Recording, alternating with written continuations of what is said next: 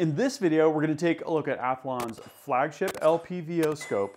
It's the Cronus 1:6x24. Hey guys, Gavin here from UltimateReloader.com.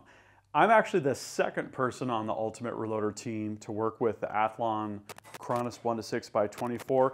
Guy actually took the lead when he put it on our Henry X Model 3030. So here at Ultimate Reloader, we already unboxed the scope. There's not a whole lot to show here.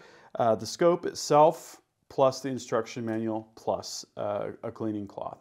Let me run through specs and features real quick. We're going to talk about the reticle, and then I'll walk you through my experience using the Cronus 1:6x24 with this Spectrum AR-15 from Stag. This is a part of their 50 Shades series. This is 50 Shades of FTE. They also have 50 Shades of Green, and there's a gray model as well. Really, really cool ARs, and as you'll see later in the video, they perform really well. Okay, so the Cronus 1:6x24 is a premium LPVO scope. This scope is made in Japan, super high quality fit and finish. If you pick the scope up, you can feel it's just really well made and all of the details are spot on. MSRP on this is $1249.99. That's as of the recording of the video. That price is subject to change, and you can expect possibly to find street prices that are slightly lower.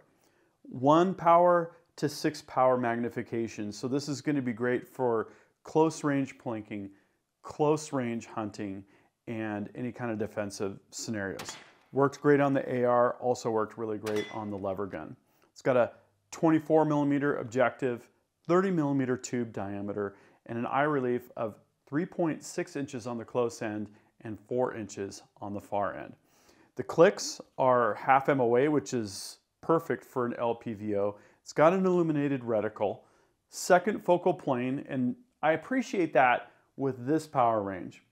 When you have a 6x magnification difference, you know, to have the reticle constant size, you can see it at all magnifications. That's a really great trade-off for constant holdovers versus the visibility of the reticle. You know, there's always trade-offs there, and for this power scope, I would definitely pick second focal plane. 10.4 inches long and 21.5 ounces weight. So some features that are worth noting with the Cronus 1:6x24: precision zero stop, built-in, very easy to use. All you need is a coin to get the caps off. They're locking, which is great. You push them in, they won't turn. You pull them out and they turn. Love that. It's got the UHD glass, and I'll have to say, I'll expound on this a little bit later when I talk about shooting at 100 yards. Extremely clear, really good stuff. And the illuminated reticle is going to be on even numbers and off on odd numbers. And there's 11 different brightness levels. And that illuminated center dot worked really, really well in our testing. Okay, so let's talk about the reticle.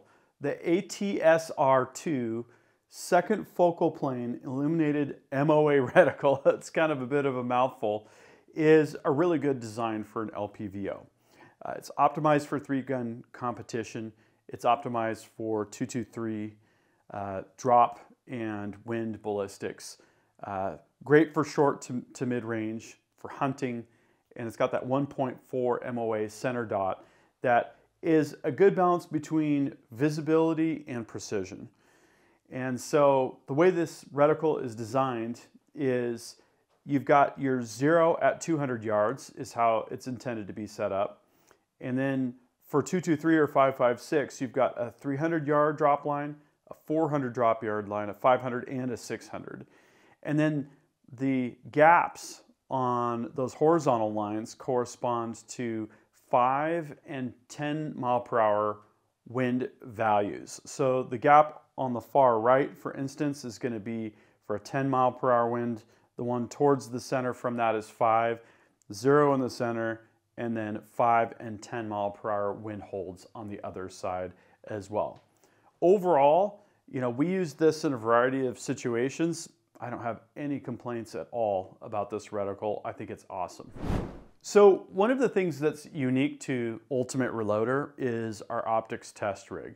We have a precision test rig that I designed and built that allows us to place an optic ahead of the camera, and we can make precision movements of the camera down less than 1/1000th of an inch. And so we do things like testing tracking, parallax, magnification, image distortion, and so on and so forth. And the first test that we did was our tracking test. And I'll have to say I was super impressed with the tracking on this scope. Up, down, left, and right. The one thing that I noted, the only value that was not dead on, was when we dialed right, as the reticle is moving over to the left, it did not line up exactly with the line. It was very close, but not exact. Other than that, all of the values were absolutely dead on. So I'm not sure if we had a very slight camera alignment problem along that windage axis or what the issue was.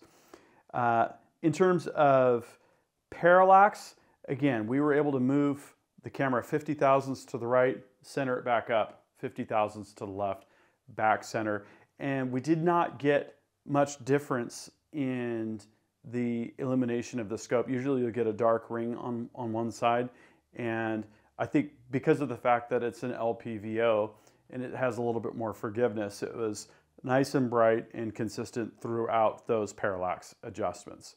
We also went through the magnification settings on the scope for 1, 1.5, 2, 3, 4, 5, and 6. And the magnification throw lever that's built into the scope, it's got a screw cap there so that you could extend this. I don't really think that's necessary on the scope because it turns very nicely, very freely, not one of those stiff magnification rings that's just a pain to deal with. So when we looked at tracking, magnification, parallax, and image distortion, things looked really good. The final test was reticle alignment. So we take a precision level, we level the target, we level the camera, and we level the scope. All of them are using the same exact level, facing the same direction, and very carefully oriented angularly so that everything is on the same plane. And this scope, the reticle, was absolutely dead horizontal and dead vertical. You could see we dialed down a little bit, which moves the reticle up just to give a nice little gap between the horizontal line on the chart and the horizontal line on the reticle, and that gap was perfectly consistent all the way across. So very good results on the optics test rig. So mounting the scope was really straightforward with an Athlon cantilever mount. Tightened the cross bolts, got the scope level. We actually did this on the optics test rig, and then torquing the screws in a cross pattern at 18 inch-pounds each. And so the first order of business, as is always the case after you mount a scope, is to go and zero the rifle. So we started at 50 yards. I was not on paper with the first shot because of how the scope was centered when Guy went shooting. So I did an aim at the top of the sheet, aim at the bottom of the sheet kind of deal, and got on paper, and then dialed over to the shot from there, and was centered at 50 in 2 shots, which was awesome. Taking it to 100, definitely on paper with the first shot, and then some minor corrections, and we were good to go with a good 100-yard zero. And this is where the surprise came in. The initial surprise was, whoa, with a 6-power scope, I can see my .22 caliber bullet holes on paper. I was amazed, because that's not always the case. Now, maybe it had to do with the fact that we did not have horrible mirage at that moment. There was some, but not a whole lot. I was super impressed. I've never seen bullet holes, especially .22 caliber bullet holes with an LPVO that clearly. Absolutely awesome. And then the challenge with the scope like this, which is not set up for precision shooting at long range, is how to shoot a tight group. And what I decided to do was to take the center dot and put it figure 8 style right under the circle on the paper. So almost had like a figure 8 sight orientation there. And I was surprised, you know, I'm spoiled with these 24 power, 36 power scopes, whatever. I like high magnification. I was actually surprised at how easy it was to aim accurately. And one of the SKUs of ammo that we had on hand was the Berger 73 grain .223 factory ammunition, which has La Pula cases, it has Berger bullets, right? This is some seriously good ammo. But keep in mind, we're shooting with a 6-power scope and we're shooting at 100 yards. Well, that did not stop me from shooting a very slightly under 1 MOA 5-shot group at 100 yards. I measured this. This is 1.022 inches. 1 MOA is 1.047, right? So we're just barely under 1 MOA. And what I consider to be good with an AR with a good longer range optic on it is about 1 to 1.25 MOA. So I was definitely doing better than I thought I could with a lower magnification scope, and that makes me rethink what I can do with this type of setup. Now these Stag ARs, these are some of the ARs that we featured at the Rock Chuck Olympics. Everyone loved them. They were 100% functioning, and it just so turns out they're highly accurate as well, which makes me smile for sure. So after I shot at 100 yards from the bench, I decided I would do a little bit of offhand shooting. And we have a target at, I think it's 110 yards. It's just a rock chuck. And so I did some standing shots and was able to get 5 shots in a row on steel. So I've got a target here at 110 yards. We're gonna see how well I can do offhand.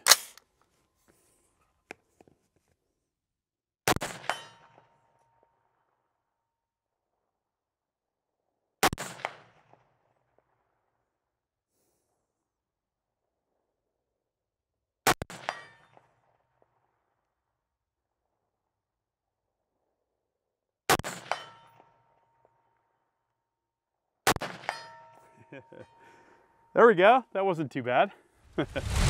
So, satisfied with my shooting at the range, well, I guess partially satisfied. It's so dry, the fire danger is so high and hazardous up there that we can't shoot any long-range steel targets. We can only shoot steel targets that we could drive to and stamp out the flames with our feet within 10 seconds. I mean, this is just wildfire country. Very dry grass over all the hills. It's kind of a bummer that we can't shoot our long-range targets there. Okay, so it was a good range trip for what we could do at the ridgeline, but I thought, hey, let's head down to the industrial yard and do some shooting down there. So we've got a variety of targets here, and I backed my magnification off to 3 power to see how I'm gonna like that.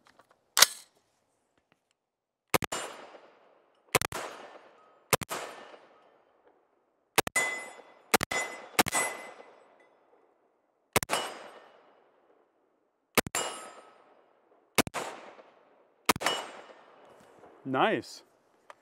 I'd say that works pretty good at 3 and might even work pretty good at 2 power. Yeah, that's pretty nice.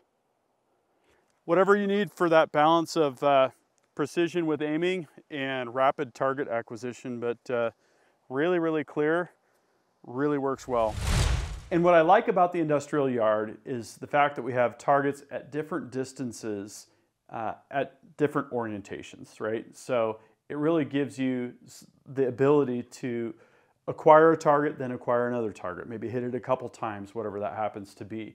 It's kind of a good defensive training area, prep area for some spontaneous hunting encounter type situations. And I really liked the scope, even at 2 to 3 power, it worked really good on those steel targets. And just a lot of fun. It reminded me of how fun it is to shoot AR-15s. So at the end of the day, this Athlon Cronus 1:6x24 did awesome on the Henry X Model 3030. Guy absolutely loved the scope. I had a really good time with this Stag Spectrum 50 Shades of FDE rifle. It's a 223 Wild, by the way. Maybe that had a little bit to do with how well it shoots. I know I've shot off the bench with a tripod and a higher magnification scope and had even better results than that. This thing is, for an AR off the shelf, I would call it a tack driver. Love this rifle. So the big question is, hey, what are we gonna put this on next? We've got multiple options. So if you have ideas for us, drop a comment. If you have this scope, let us know what you're using it on and what you're shooting with it and how it's going for you.